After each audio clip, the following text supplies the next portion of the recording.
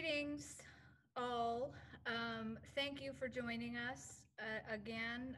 We're starting out 2021 strong with the University of Montana Outdoor Recreation Team and Columbia Falls.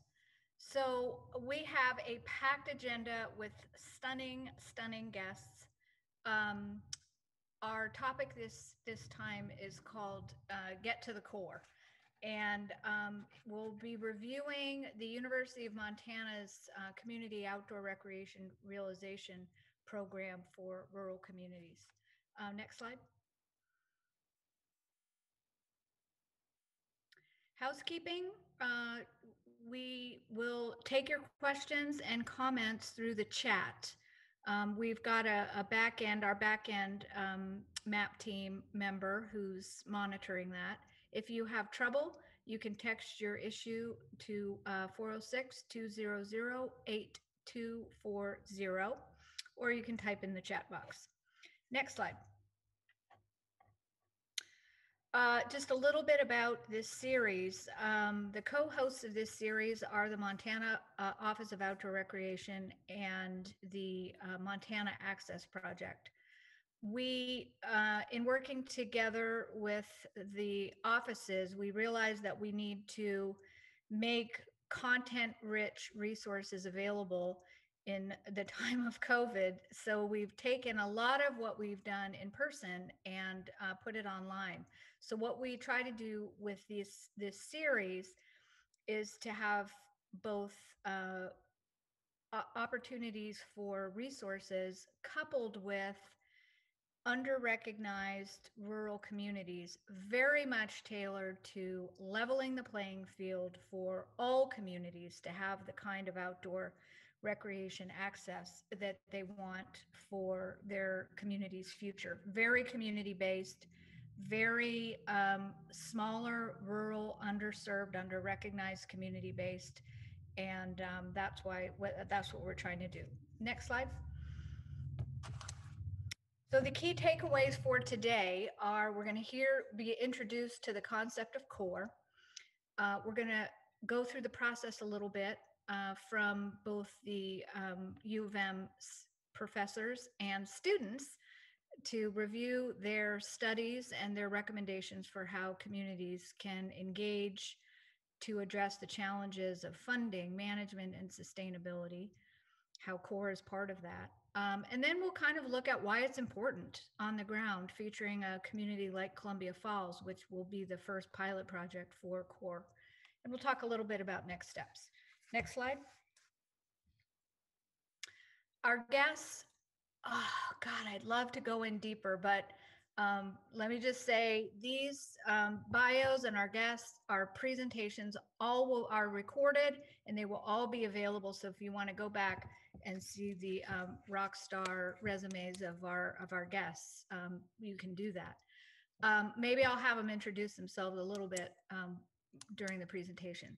So we have Dr. Elizabeth Metcalf and Dr. Jen Thompson, who are both associate professors in, well, Libby is a associate professor in recreation natural resource management, and Dr. Jen Thompson is associate professor in parks, tourism, and recreation, both with the Franke College of Forestry. We have Rachel Schaus, who is a recent U of M grad that's working in the parks and outdoor recreation space and helped tremendously with SCORP, which we'll talk about a little bit, SCORP. Remember that. Next slide. Riley Ritchie wasn't able to join us today, but Patrick Valentine is with us, a student who is studying parks, tourism, recreation management at the University of Montana. He was instrumental in putting together this report and doing the research for this report that we'll hear about. And finally, we have Sammy Johnson, who's a Montana native and Columbia Falls business owner, who will talk a little bit about why a process like CORR in a town like Columbia Falls can help move the needle on outdoor recreation, which is essential both for personal wellness, health wellness, and economic vitality. Next slide. I do this every time. I continue to do it every time because this is what it's all about and this is why we're all here. So, the value of recreation is really threefold. You have economic vitality benefits that overlap with quality of life benefits and health and wellness benefits. Outdoor rec is right at the center and shares aspects of all of those things. It's really important and probably even more important now that being outdoors in nature is really one of the only ways that we can maintain our sanity and our health and socialize. Next slide. So to drill down on the economic piece, it's a huge economic driver in our nation. It's 2.1% of the GDP. 400 about $460 billion is spent on outdoor recreation. It's 4.7% of Montana's $53 billion GDP. And we are third place in the nation behind Hawaii and Vermont as to how important outdoor recreation, both access, places, infrastructure, gear, tourism is to the economy. Next slide. Health and wellness. Ample studies that show being outside in natural surroundings in nature is is incredibly important for health and wellness, for mental health, for physical health. Um, Physical activity in nature, studies have shown, is more beneficial than working out in the gym, although working out in the gym is okay too. Um, place Very instrumental for children's health, trying to deal with the obesity and mental health of children, especially now. Outdoor recreation, it provides us places to meet and socialize. I know I do, and call people and ask them to meet at the trailhead instead of at the brewery or wherever, which is probably a bummer for my friends and colleagues who own restaurants, but it's what I need to do to stay healthy. And really it just benefits everyone. I mean, the being outside in nature, whether you're hardcore or medium core or whatever core, um, it really benefits, and it just happens. Being in nature just makes us healthier and more well. Next slide. Finally, that third leg of the stool is quality of life. In one of our prior episodes, we had a great presentation by the Montana High Tech Alliance, Business Alliance, and Business for Montana Outdoors. Their studies have shown that the number one reason tech leaders give for doing business in Montana is quality of life. And a big part of the quality of life is, aside from schools and broadband and safe communities, is easy access to public lands. In Maine, they defined quality of life as livable communities, stunning scenery, and great recreational opportunities. So whatever Maine has, we have it times 10, right? And finally, in that, I learned in that episode that there's research that shows that we're actually, there's this trend now called a brain gain instead of a brain drain. And they're finding that people in their 30s and 40s are coming back home to Montana and places like Montana, to rural communities, for quality of life, safety and security. They can afford housing, the outdoor recreation, and quality schools. So, you know, that's an overlap a bit with economics, but that's what's happening. Next slide. So how do we put that? How do we get that going? How do we put it to work? And how do we put it to work on the ground? Well, luckily we have a statewide comprehensive outdoor recreation plan, which was actually prepared for Montana state parks, which I think the team will talk about a little bit. But what it does is it provides a roadmap for recreation priorities over the next few years.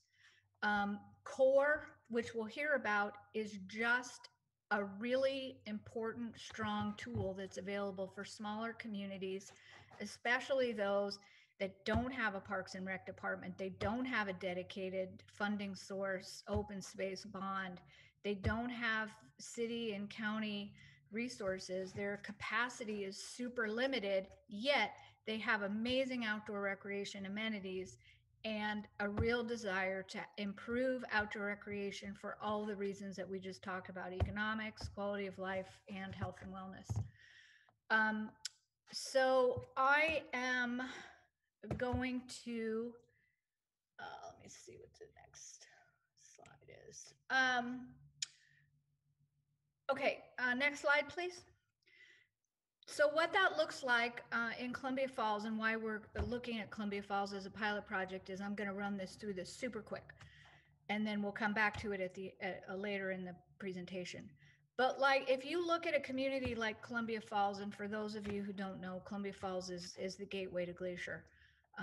It's on the Flathead River system and in northwest Montana. So the community came up with this very large scale vision. I'm sorry you can't see it real well on this slide, but it contains about 6 different components for outdoor recreation infrastructure. Creating a trail from Columbia Falls up to West Glacier, creating natural mountain biking trails on Forest Service lands on a very large scale, and also down to the smaller scale of creating a local city park. Next slide. So if you drill down on that component, here's a map of the Crystal Cedar project, which is a Forest Service project located in the wildland urban interface. And it just is a community driven project with the Forest Service that combines vegetation management with outdoor recreation. Next slide. And at the very local level, you even have, one of the components is this park, which is the River's Edge City Park. This is just a little figure that is the concept plan for that park. But the point that I want to show here is that there are all these pieces and parts that are happening, each of which is important. But looking at that bigger picture and starting to tick off those project by project, I mean, that's what happens in smaller rural communities, because I mean, there's never enough money, never enough capacity, and never enough, time to get everything done at once. So with that, we'll set the stage for why CORR and a program like CORR is really important for a community like Columbia Falls that's got some stuff going on, but obviously outdoor recreation access and quality access is super critical to their future. So with that, I'm going to turn it over to the team. Thank you, Diane. And hi all, my name is Libby Metcalf, and I get to introduce this concept of CORR, and our subsequent team will kind of introduce themselves as they go. Like Diane said, I'm a professor at the University of Montana, and I've been thinking a lot about outdoor recreation over the last couple decades, and especially in the state of Montana. And so we're excited to have to feature CORR today. As Diane said, we're drawing on Montana's rich natural resource-based economy that draws in people from all over the world, all over the country, all over our state. And we're trying to figure out, how do we package planning efforts to understand the variety and the spectrum of different outdoor recreation needs based on the different communities. Sorry. Yeah. Oh yeah, next slide, sorry. Thanks, Diane. Yeah. I'm gonna be horrible at this slide. That's like, yeah. When I don't have control over the slides, I think that's my issue. So CORR is Community Outdoor Recreation Realization, and it's the pathway to realize your community's outdoor recreation potential. We started looking around the state of Montana, and we realized that there are a lot of developed communities like Bozeman, or where I'm situated in Missoula, that have a strong population to pull from, that have a lot of resources coming into those communities. But what about other communities across the state that might not have a bond, or the tax base, or the financial resources to create the outdoor recreation opportunities that that community in particular might want? And so we started looking at planning frameworks around the US and assessing if those planning tools were appropriate for a place like Montana. And what we came back to thinking was that they didn't really fit. It didn't really fit the spectrum that we have in this state. And so we set out to try to understand how to develop a planning tool that fit the needs of Montana residents and Montana communities, and having it be easy to implement, free, and available to anyone who wants it. And so CORR is the start of that process. To kind of take a step back, this idea of CORR came about when I met with Joe Alexander, who is with the Region 1 of the Forest Service, and he's their Heritage and Trails leader. And he said that something that was really profound. He said, you know, we have all this money going into rural development through the USDA, and we just haven't quite figured out how to get that money towards outdoor recreation. And his idea was, let's figure out a planning tool. And he equated it with the community wildfire planning process that happens across the Western US. And he said, what if we created a community planning tool that was really easy to use? And so with the help of Joe and with Rachel Schmidt, formerly at the Office of Outdoor Recreation, and Diane, and then of course our University of Montana team, we started to come up with a preliminary process to kind of chart the future path of outdoor recreation potential in the state of Montana. And so that's what CORR is really about. Next slide, please. So our goals on this CORR process is to provide guidance to communities throughout Montana to support the planning, vision, and implementation of outdoor recreation. We're concerned with community well-being, but we're also concerned with the outdoor recreation economy. We recognize that not every community wants to necessarily have a lot of tourists, or they don't necessarily want to capitalize on the tourism dollar. And so we wanted to design a process that was inclusive of those communities that did want that tourism dollar, but also those communities that just wanted to enhance the well-being of their particular community. And so that's what CORR is really all about. I'm going to mention a few quick things before I advance us to the next slide and get into some of the details. And the first one is the one that Diane talked about, which is the SCORP plan. And so anyone who has me talk in the state of Montana, this is usually what I'm talking about, is SCORP, the State Comprehensive Outdoor Recreation Plan. And I worked with Montana Fish, Wildlife, and Parks, in particular state parks, on creating this plan. And what it does is it's a roadmap to how we should plan for outdoor rec in the next 5 years.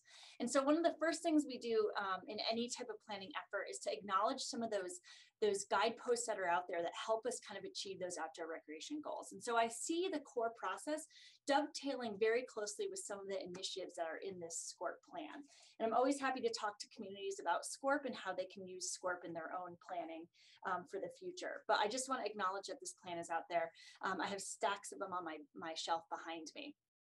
The second thing I want to note is that we have been working on CORR for about 6 months or so. And one of the critical components that Dr. Thompson will talk about is kind of how do we Montana get our students involved. And so we're very fortunate today to have Patrick on the call, who's been a student who's been working on the CORR process with us for the past 3 months. He's also going to be a graduating senior, and so I'll put a plug in for Pat's looking for jobs. And he's amazing when you hear him talk. And so we have been using our student base to help us prep and plan for this CORR process. And it's been pretty incredible to see our students kind of engage in this. Okay, next slide, please. Okay, so let's go back to CORR. So we know we want to develop this planning process, and we're going to talk about what that planning process actually looks like right now. But before we get there, I want to talk about why or who CORR is actually for. We don't see, we see CORR being for anyone. It could be for a federal group, it could be for a state, it could be for a local community, it can be for collaborative teams that are looking to develop outdoor recreation resources at a landscape level. In the case of today, we're going to talk pretty intimately about Columbia Falls, and so that's a particular community, but we know that Columbia Falls has some partners outside of the confines of that community. And so we see CORR as being able to flex and change depending on whatever population or whatever group we want to use it. And so the CORR process is really for everybody. And we're really tailoring these first round of CORR for communities in Montana. And so one of the things that we're going to be doing with CORR is we're going to actually pilot this program with several communities across the state. And our very first community that we're going to pilot it with is going to be Columbia Falls. And we're really excited about that partnership to try it out. So what does CORR actually look like? Well, like we said, it's a planning document. Next slide, please. And what we have done is outline several steps of CORR. And we're going to take you through each of those steps so you can see what we're thinking and how we're going to conceptualize those things together. And so for the next part of this presentation, we're going to go round robin through those steps and talk about why we think these steps are important and what they actually mean. And then we'll come back and close it all up at the end and then hear from Sammy from Columbia Falls and get her perspective on it all. And so with that, we're going to step through these steps and I'm going to turn it over to my colleague, Rachel Schaus, who's going to start with some of the goals and objectives around these steps and really dive into number one, which is community engagement. And so Rachel, you're up. I don't know if you want to quickly introduce yourself. Hi, everyone. I'm Rachel Schaus. So diving into step one, which is community engagement. This is the process of identifying stakeholders, identifying your community's needs, and determining your community's key values. Stakeholders may range from residents, community decision makers, community groups, local parks and rec departments, NGOs, land trusts, and more. It should be emphasized this step is meant to be very broad and very inclusive, and all interests should be represented and the right people need to be in the room. Moving to step two is the formation of a coordinating team. This team should be representative of the different community interests and perspectives that were identified in step one. The coordinating team will serve as the working group and will be charged with implementing the CORR process. Moving to step three is developing a shared vision. The shared vision is the opportunity to envision where your community wants to go and what your community sees for the future. This should be a clear and concise statement reflecting your community's values, goals, and the overarching vision for the future.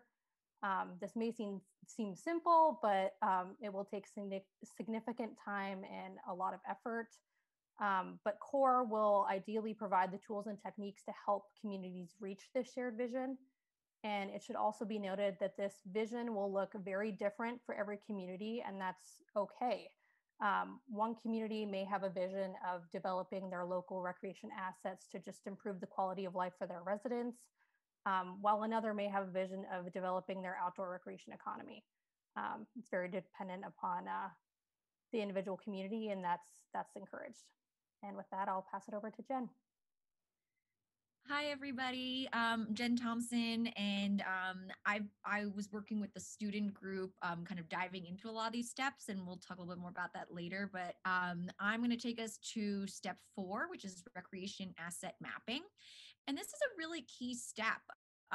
Because while it may seem simple, again, there's lots of different types of assets, and they may be some that are within your community, like the boundaries of your community, and some may be beyond. So for instance, for Columbia Falls, some of their assets is being close to Glacier National Park, even though that's not necessarily within the confines of their community. And so really thinking about the scale of your assets, but also the different types. Some of them may be physical assets like land, resources, recreation areas. Others may be economic and like outfitters and different local businesses and gear suppliers.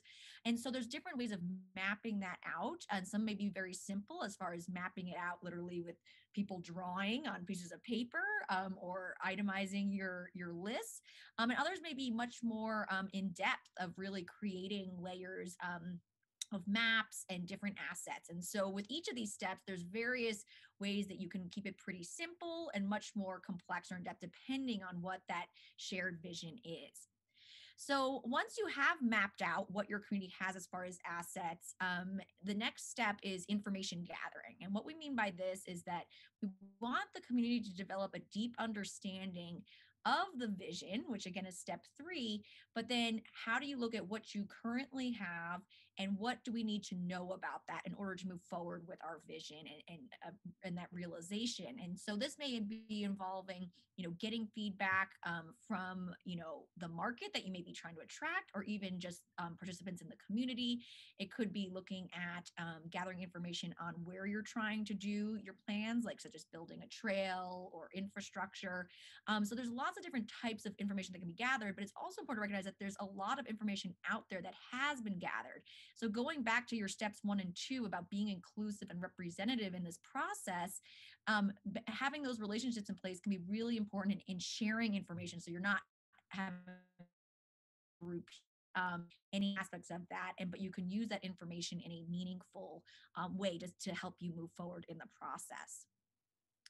And then when you have gathered the necessary information, we move to step 6, which is identifying opportunities. So again, going back to that shared vision, what are, if you had to, develop as a team a list of opportunities to help you meet that vision, kind of identifying those and putting them all out on the table. But then we recommend conducting a SWOT analysis, and SWOT stands for strengths, weaknesses, opportunities, and threats. It's a very common tool used in in lots of different forms of planning, but can be used in this in looking at opportunities. So as an example, let's say your community wants to build a trail, and that moves through the community and connects to the neighboring public lands. And so that can be your opportunity, but then looking at how are we going to actually do this and what do we have in place. So the opportunities or the strengths for that could be that you have national forest right next to your community, and a great resource to actually put the trail in place. A weakness may be that you need to get access to this land, and then also need to physically build the trail because it's not currently mapped out, and don't having that infrastructure. Some of the opportunity, though, may be that if your community can achieve this, it provides connectivity with neighboring public lands or even to other communities. Again, feeding back into your shared vision. And then, thinking about even some threats and some, other challenges that may come across, such as like, how are we going to maintain this? How do we actually build it? And things like that. So the point of this step is to really put out all your options on the table, but then also try and assess what are the strengths, weaknesses to actually moving this forward so that you can make, decisions based on that. So with that, I will turn it over to Pat, who's going to take us to step 7. Hi guys. So yeah, my name is Patrick Valentine, and I'm a senior here, and I worked with Jen on this project, and actually everyone else in this panel as well a little bit. So I'm going to start off with step 7 here. So this is our determining our priorities for action.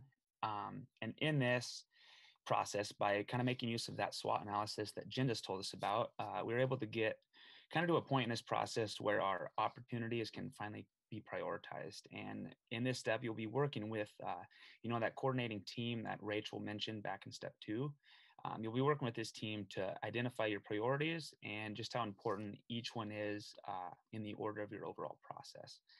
In this step, you'll also identify a list of different priorities you have, and these may be short-term priorities, they may be long-term, and they also could be these, we call them kind of your middle-of-the-road priorities. In this step, it's important that to be able to identify which of these priorities will help you get closer to your overall goal and which ones can kind of be focused on at a later time. And while it is important to focus on your overall goal, it's also really important to remember that these priorities, they're not always huge. They can be both big and small. It feels really good to be out on the ground, moving dirt and putting in trails and actually working. But sometimes the most successful step you can take is something a bit smaller, such as making sure that your community has access to that recreation map that Jen told us about in step 4. This kind of gets them involved a little more and kind of streamlines the process. So next, I'm going to talk about step 8, which is our final step, and this is our take action step. After all these previous steps have been completed, an adequate kind of a foundation has been laid.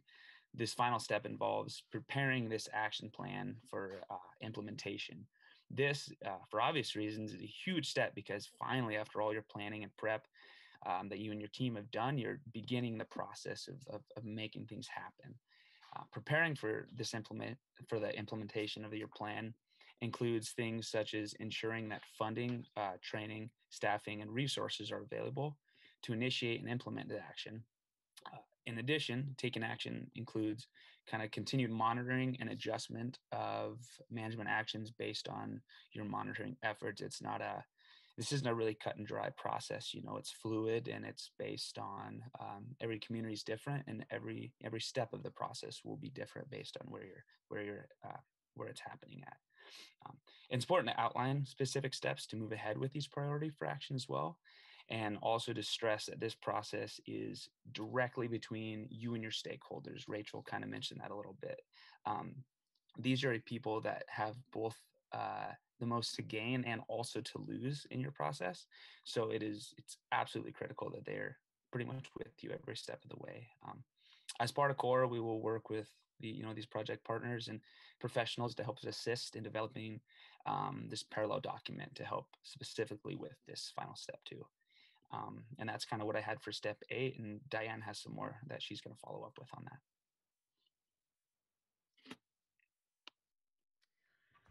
Thank you. Oh, I just love hearing about this. Thank you, Patrick. So my background and expertise and really what I've been able to bring to this project is on the implementation side. And as in my experience with the Whitefish Trail and in my experience with other smaller communities, the implementation is very particular to your goals.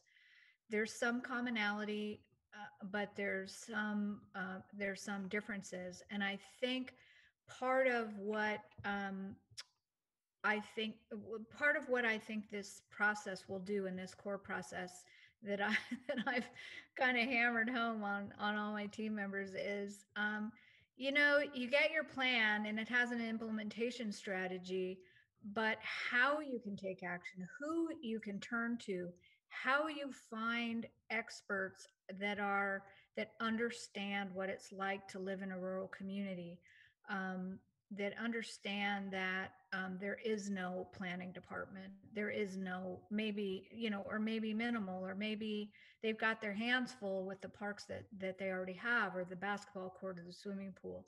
So I think one of the things that excites me about this process is that we intend to continue to provide plugins with coaching, toolkits, but as I explain it, it's toolkits plus, because I'm going to tell you, I used every toolkit in the book to when we were planning and developing the Whitefish Trail. And you get to a point where you say, what do I do now?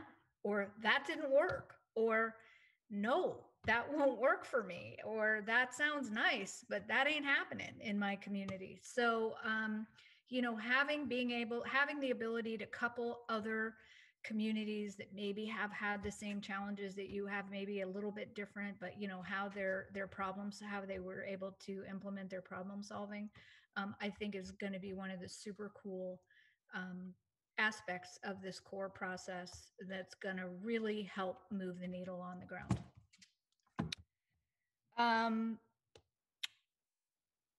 Let's see. What do you can we move on, or do you need more from me on that? No, that was beautiful. Although you did have a slide, Diane. Did you forget to advance your slide? Oh yeah, I did. Yeah.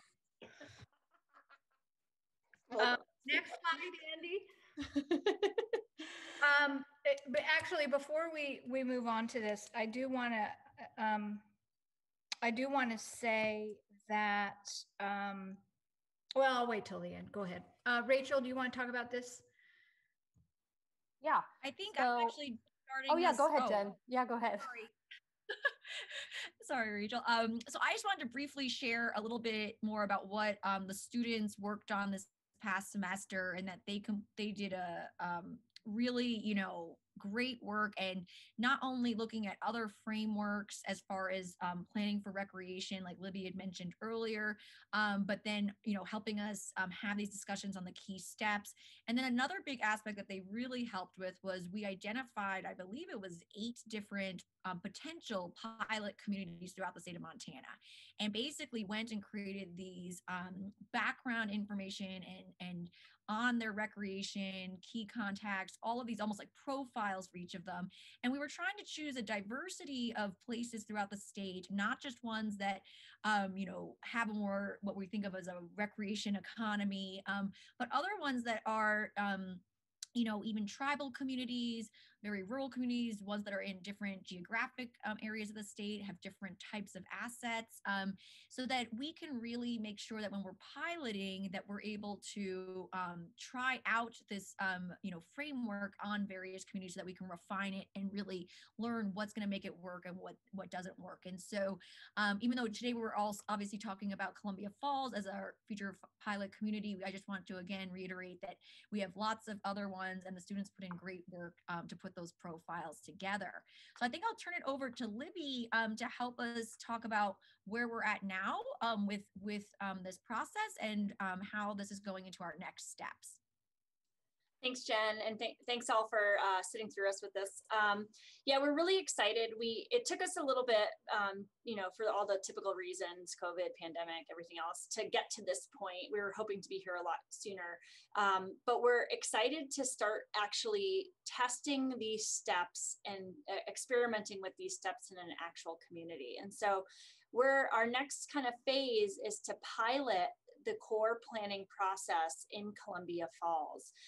We have a series of, I believe, 6 communities that we're hoping to do this with. And this is where kind of the research arm of the institution of that's what we kind of get excited about, is actually piloting things and trying stuff out and refining and making it better. And so we're going to start doing that pilot process hopefully the summer of next year. Or I guess that's this year, so summer of 2021. I want to let folks know that we have Rachel's contact information here. She works with us very closely, and she can provide you the slides that we have. We also have a 4-pager on CORR that we can send to you. And we're also, if you guys are interested in CORR and you're interested in actually piloting this in your own places, you can get in touch with us as well. We are in a very fortunate spot where we are going to, Jen, Rachel, and myself are going to be working intimately with communities to help this along, which is kind of cool. Jen and I both have years and years of experience of working with local communities on rural development and around outdoor recreation. So it's kind of a fun process for us to actually get our hands dirty a little bit and to work with folks on the ground that actually are thinking about outdoor recreation in a more deep and meaningful way. The other thing I want to say is that I'm going to plug SCORP once again. And the reason for that is we have to do these state comprehensive outdoor recreation plans. And these plans are often tied with money for land and water conservation funds. There's a whole grants process that goes along with SCORP that your community or your organization might be eligible for. And so Rachel and I know all about this and can help put you in the right place. And what's really neat about SCORP is there's a lot of stories in there. There's a lot of examples. There's a lot of kind of key objectives that your community can start using to plan for outdoor recreation. And so with that, I'm going to turn it over to Diane, who's going to introduce Sammy. We have one more slide. Oh, God, darn it. So the question about what's next, one also, in addition to developing the framework and the pilot projects, we are working with the Office of Outdoor Recreation, Montana Access Project, and the university to develop a digital multimedia portal for recreation innovation. And this is our 9th webinar, and like I said, every time if I watch old former ones, I still learn things. So we'll have information and digital assets from both the summits of outdoor recreation that happen through the Montana Office of Outdoor Recreation. We'll have these webinars, and we'll also be compiling digital assets and resources for communities to learn about each other and learn from experts who have been able to do and accomplish things that folks might want to do. It We don't have anything like that in Montana, so it really helps implement SCORP. In my mind, it's very exciting because it starts gathering information and creating community around outdoor recreation, particularly in rural communities. And next, and also in I say 2021, it should be 2021. We're looking at an inspired recreation masterclass series in conjunction with the university, and basically we'll do in-depth, interactive outdoor recreation focused workshops in the areas that folks need help with and get past when they hit the do I've done that, now what. We'll pair communities and experts and have these interactive series around the kind of issues that people get stuck on agreements, working with local government, working with private government, working on private lands, how to develop diverse and equity-based projects in your communities, how to build in sustainability. So we're really excited about that. If you want to stay up to date, you can send Libby an email. You can also join the Facebook group, Montana Access Project. I put in the chat, we also have a private Facebook group called Front Country Recreation Alliance. We'll keep you posted on updates for resources like this, but also we'll let you know what's happening with outdoor recreation, key outdoor recreation legislation in the legislature this year, which is in session right now. And next slide. All right, now I'm going to turn to Columbia Falls. It is the gateway to Glacier, as you can see those peaks in the background and Columbia Falls in the foreground. Next slide.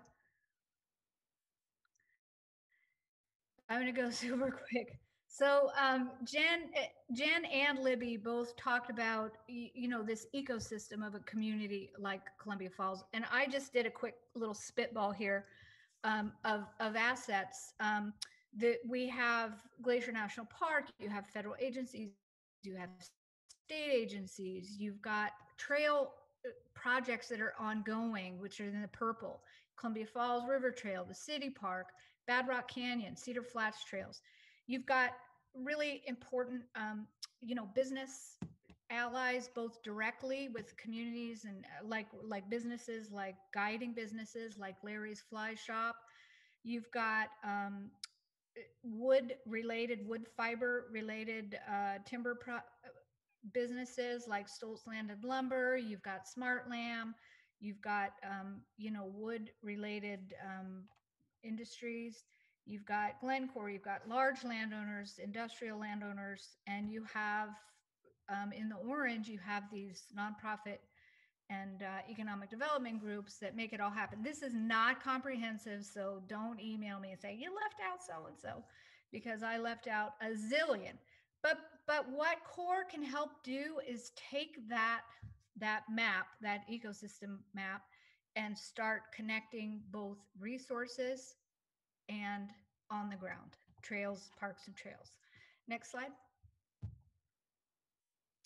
So now we'll turn to Sammy, who will talk about why a process like this is important, and knowing, just kind of coming from the perspective of living in Columbia Falls, choosing Columbia Falls over other communities, both for her family and for her business, and why having a robust plan and addressing more than in a little, the piecemeal is fabulous, but how you grow and sustain those projects is super important. So I'll turn it over to you, Sammy. Hi, thank you, Diane, and everyone on this panel. And it's so lovely to be in this group and learn about what framework you've been working on tirelessly, it sounds like. And from my perspective, it's just such a cool thing to see what you're doing. And anecdotally, as a business owner now, but also a Montana native, I think that my journey with outdoor recreation and observance of several different ways how it could be done is really telling to what you're trying to say, that like one size does not fit all on, making outdoor recreation accessible or even a possibility for some of these really small towns. So backing up a bit, I'm from Montana, from a very small town called White Sulphur Springs, which is on the east side of the mountains, very much a ranching community. And that's where I grew up. 2,500 head of cows. So lots of time spent chasing cows, branding, but also lots of time on the ski hill, riding a little double chairlift and doing all the things you do in a little town. So that experience growing up, you don't even know what you have until you leave. And I went to college in the big city of Missoula, and on the west side, way less wind and way more people, and actually got a forestry degree in the tourism department and also a business degree. But in Missoula, my eyes were opened in lots of ways, but the way that I was able to connect with that community in a way that I'd never done before was via the trails. The access to trails from Missoula, from my front door or from campus, is unrivaled in my previous life. That just wasn't something I was able to do or feel and in growing up in White Sulphur Springs, or even thought was possible. So I got to know the community via my own 2 feet. And so also I delivered pizza, so I was able to drive and parallel park. But anyway, the aspect of running from town in 5 different directions, not only as a poor college student, that's the cheapest way of mental health and clarity, that and mental fitness, quite frankly, going through college, it has stuck with me through my whole career. And having graduated from the University of Montana, my husband and I moved up north, and now in 2005, and live in the Flathead Valley, and still had that like need to connect with the outdoors some way, shape, or form as I was starting my professional career. And I started working in the outdoor industry in a public relations firm where authentically we were very much in the mountains. Yet as I was living and bought our first home in Columbia Falls, it became obvious on how hard it was to piece together open space, to run, to cross country ski, to hunt, to fish, whatever. There were lots of people like me in Missoula, and they're all here, yet I felt very far away from how to access any sort of organized trail system, with the mountains being literally out our back door. So in the time that I've lived here, that's changed dramatically and continues to be shaped even more, as you've seen, with this talk right now. And even within the Flathead Valley, the diversity of the communities, as Diane mentioned, the legacy partners in Whitefish versus what's happening in Columbia Falls, like there's a pretty polar differences of communities and value systems. And I think what you guys are saying here is just so obvious, that not everybody and not every community can do all the things that is required to have a trail system that's emblematic of Missoula, nor is it appropriate. So in the short amount of time, a lot of work's been done, and now I can run all sorts of places here, and I'm so eternally grateful. And now as I've transitioned through a couple different professions here in the Valley, whether, marketing agency, where the outdoors at a local news organization with the Flathead Beacon. I mean, we started an outdoor running club, and we met after work twice a week and just ran in all through the winter, summer, trails, streets. And so like that sense of community and bonding. When I started a nature inspired daycare, and now in my current career, it's very much, I'm my own business owner.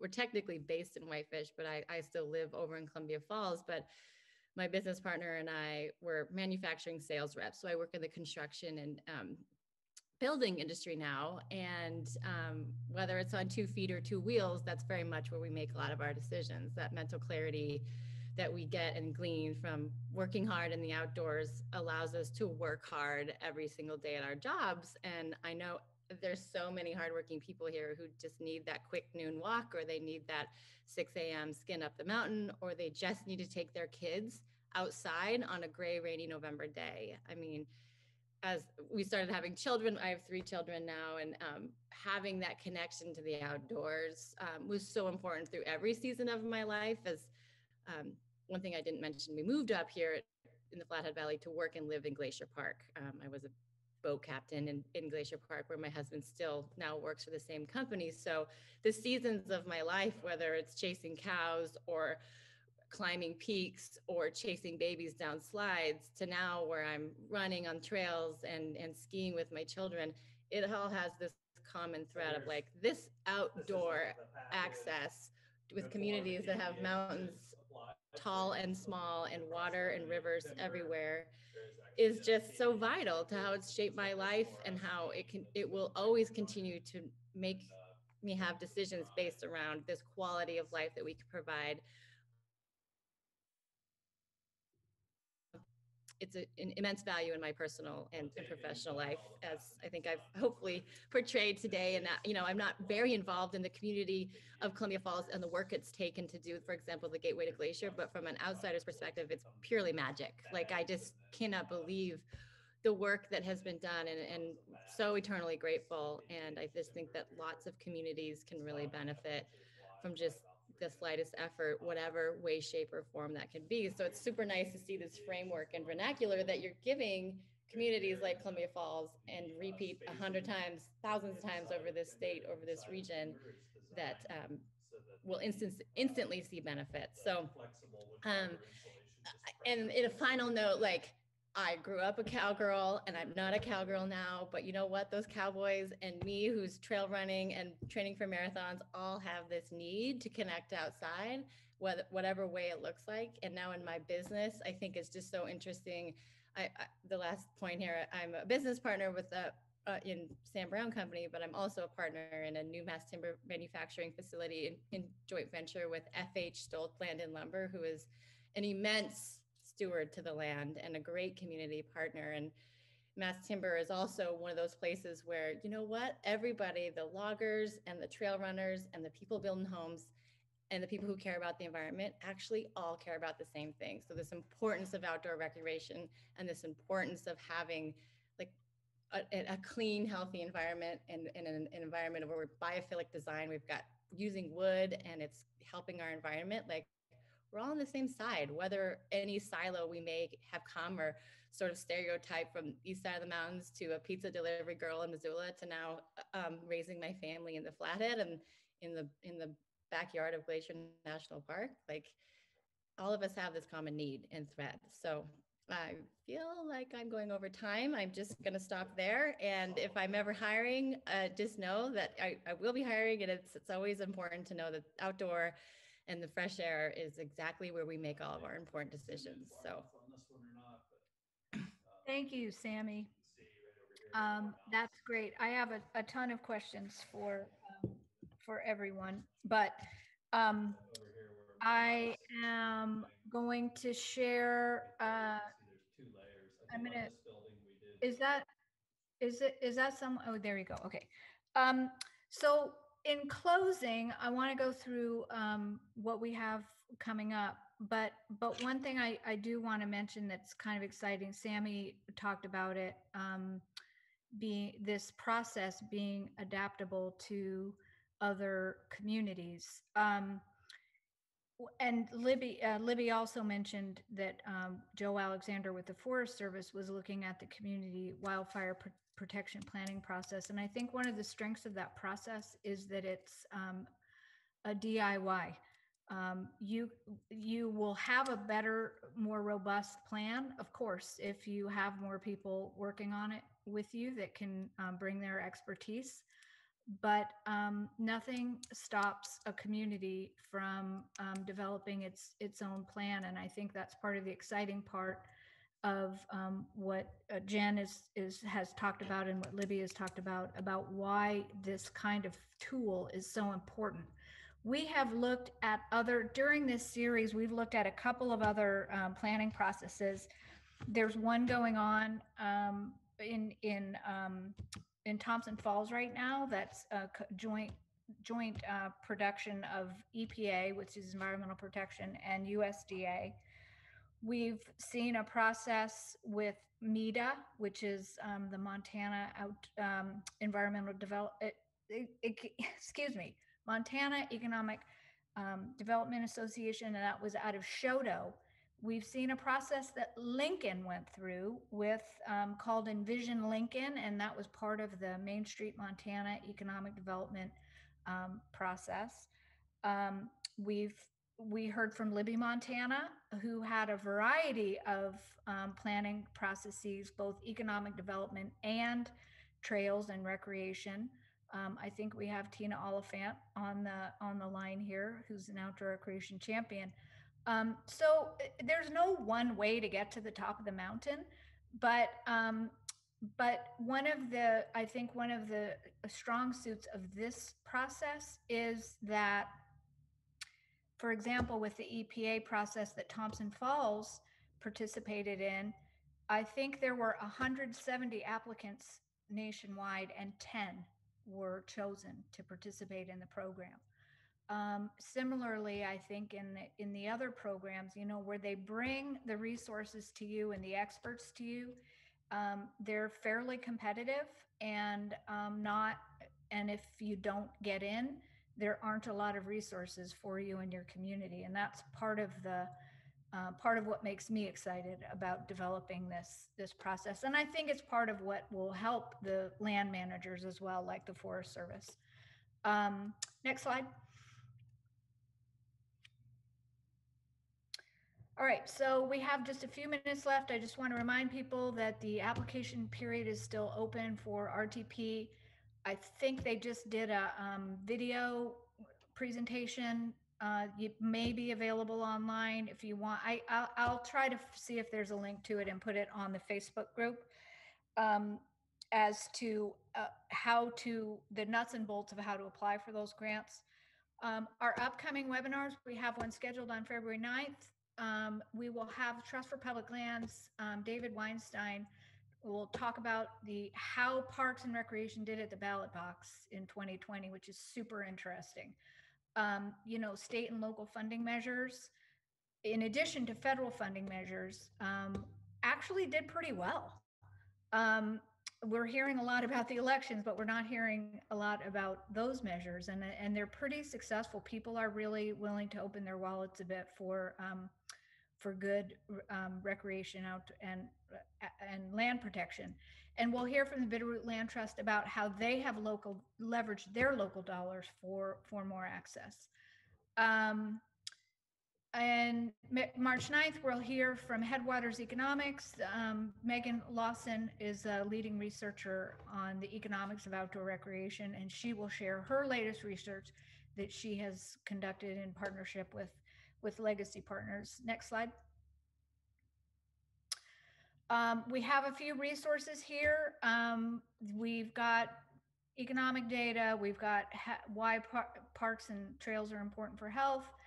Brain gain. I've got a link to SCORP, CORR fact sheet, Gateway to Glacier if you want to look at more about their trail systems, and Stoltz Timber Systems, which is a great private partnership with Stoltz Land and Lumber that's creating value-added product using very high-tech equipment that needs talent to be able to operate it. So we think of logging and timber as maybe less skilled work. Absolutely not true. Next slide. All right, so contact. I've put the email contacts here. This a webinar will be available as an archive look back in a day or two, and we'll have both the slideshow and the video available. You can sign up at Montana Access Project for notices about future webinars and updates about Front Country Recreation. And like I said, join our Front Country Recreation Alliance. We'll put updates about this project. CORR will also put some updates on there about legislative updates as to what's happening at the local level, and federal updates as appropriate. And so that's what we have. So Let me just look. Did we answer the questions in the chat? I've been plugging away at them. Okay, good. Okay.